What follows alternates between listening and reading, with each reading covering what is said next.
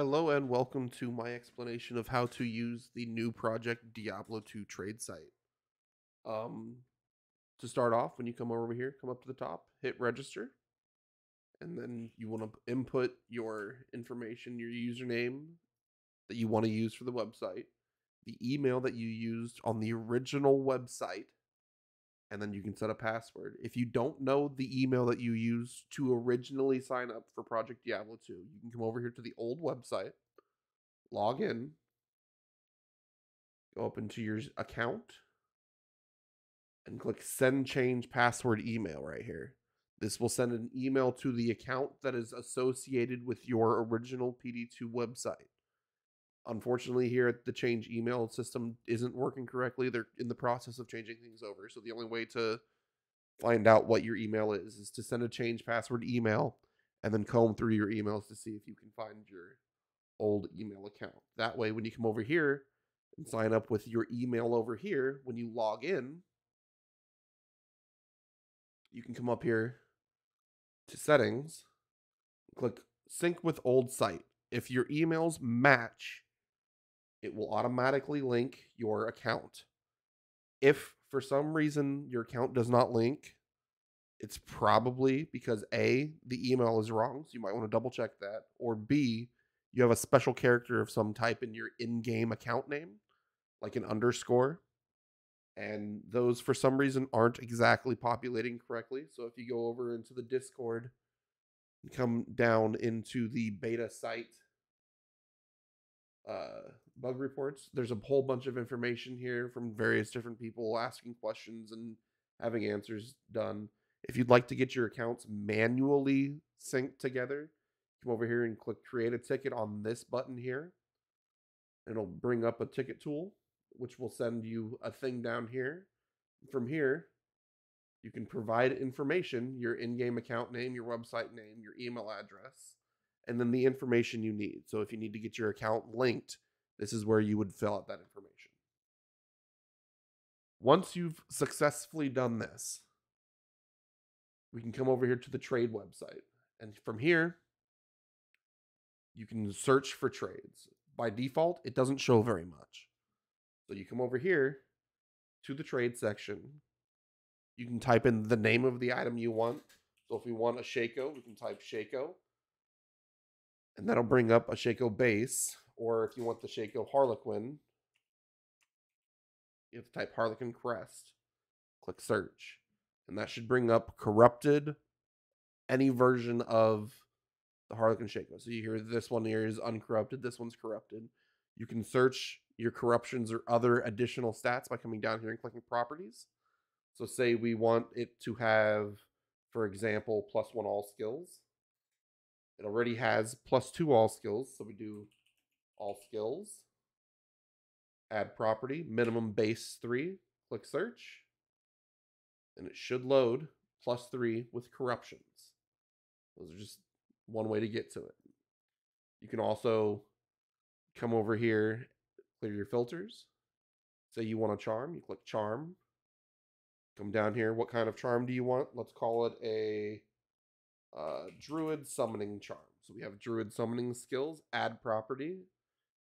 Click search because you're on charm base already. Search, and it should bring up all summoning druid charms that are currently on the market. The top of the results will not always be the cheapest. They will be the most recently added to the trade section.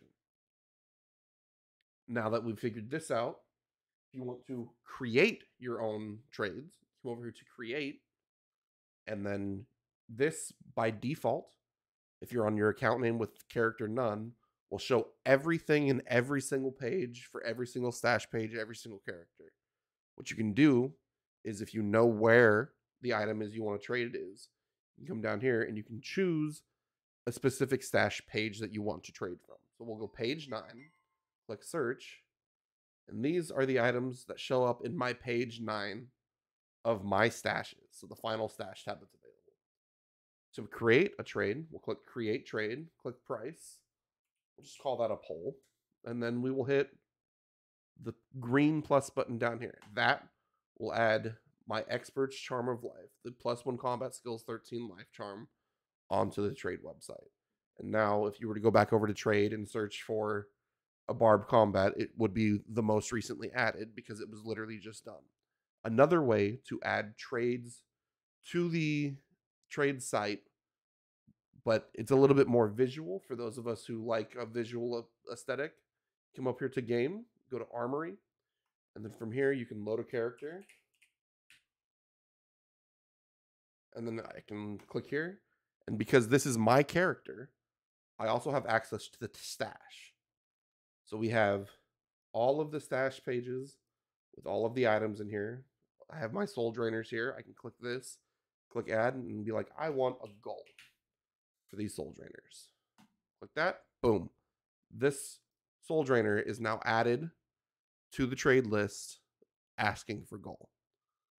Back over here at the Armory, if you know somebody else's name, you can load up their account name or character name, and you can look and see what kind of gear they've got on their characters. So if we come over here to game and go to the ladder, we can see all of the top ranked players for leveling on here. And we'll say D to the Dave. This is the gear that Dave is currently wearing on his max level character. These guys, apparently once they hit max level, took a lot of gear off. They just got some basic stuff. You can also check out their mercenary and see what kind of gear their mercenaries are wearing. Now, from here, we go down, we click back over to trade. You can go up here to exchange. And in exchange, you can search for various runes, gems, uber ingredients, like pandemonium keys or parts for the stuff. You got PDE, PES, a full vision of terror. You've got all of the maps. You've got all of the orb type bases, everything miscellaneous from Lilith mirrors and skeleton keys to tokens and rollstone shards, or just flat gold. This is where you would go to list or look for any of that kind of stuff. Let's say I'm interested in getting a black soulstone. So we click black soulstone. It populates up here saying, I want a black soulstone. Click search. This is all of the current offers of a black soulstone and the asking prices for each one. This is just how we access this part of the materials. Now that we've done that, we can come over here. We can take a look at the services. Under services, there's rushes, G rushes, Ubers, declones, Rathma. You can filter by which one you want. My default is softcore ladder. I'll show you how to change the default setting here in a minute. But here's all of the current listings with the most recent listing. This guy's asking 3x3 for a unit torch, declone services, etc. Now we can come down here to manage. These are where we recently posted our stuff. These are all the trades that I currently have up for trade. Once you have this up here, if you make a trade, I suggest hitting delete. That way it's no longer listed. It doesn't automatically populate, unfortunately, but we're working with what we've got. If for some reason you have something that's been listed for a long time and you want to re-bring it up, click too far.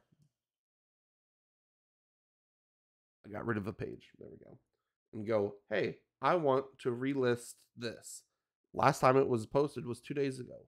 You don't have to go create the trade again. You come over here, hit bump, and it'll automatically say it was listed less than a minute ago, which means it'll now show up at the top of the populated lists. Back over here at trade, there's a neat feature. You can set up filters.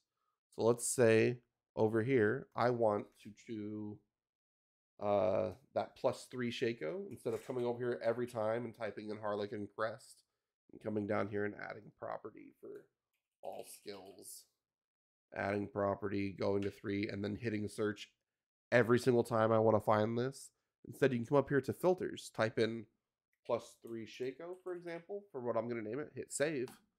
Now, every time I come over here, you can either come up here into the trade piece, open up the filters and click on +3 Shaco and click load. Then it will automatically populate that filter. I also have one for the necro summons, just for example, or Tal's armor, for example. That way you don't have to type anything out. You can easily find it. You can also find your saved filters over here. So you've got +3 Shaco, Tal's armor, summoning GCs for both necro and and druid. Now over here, uh, you can do favorites. I'm not sure exactly how to do favorites. I'm assuming it's probably through the armory. You can favorite somebody else. So come over to the ladder. I assume there's something over here with favorites. I've got no idea. Maybe you can figure it out. Share it in the comments. But that is the basics of how to use the trade site. We've gone over exchanging. We've gone over the services. We've gone over 2 different ways to create, from both create and here in the armory using your character name. And then we can come back over here. We have managing your trades. This is where your trades are. We went over the filter section where you can set up your filters. And you can also look at the offers. So if you have any of these bells up here, chances are somebody's given you an offer on an item, and this is where that offer will show up. A lot of people don't really use this in-game offering system, which is unfortunate. Maybe one time we'll get used to it. When you do go to a trade, I'm all over the place today, I'm sorry. And we come up here to the filters. We'll go up to the filters. We'll call it a Druid Summon GC. Here, you can start chat, which will populate the chat in the website. You can hit favorite. Oh, there's your favorites. Figured it out. Share. You can share this. If you hit the share button, it'll copy it. It'll automatically populate into your paste. We hit paste, and we'll hit here in. We'll do it in here. Hit paste, enter, and it should populate it. Boom, there we go. So now that we've done all that, we'll hit cancel and just go ahead and delete this because that doesn't need to be there. And then we'll come back over here to the website. Another option is you can hit message in game. When you hit message in game, it'll copy an in-game message to the player. You can go over here. You can either go into a lobby and hit paste. It'll automatically populate the person's name. Say, hi, I'm interested in your item. If you want to do this in-game from within an actual game, if you hit enter and right-click on the chat box, it will automatically paste this message into the chat box.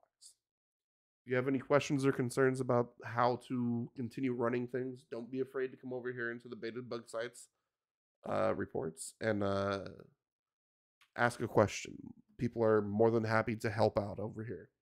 So if you can't figure out something, Manage tab not working for me at the moment, somebody will probably come over here and give you a hand and help it out. Hope you've enjoyed.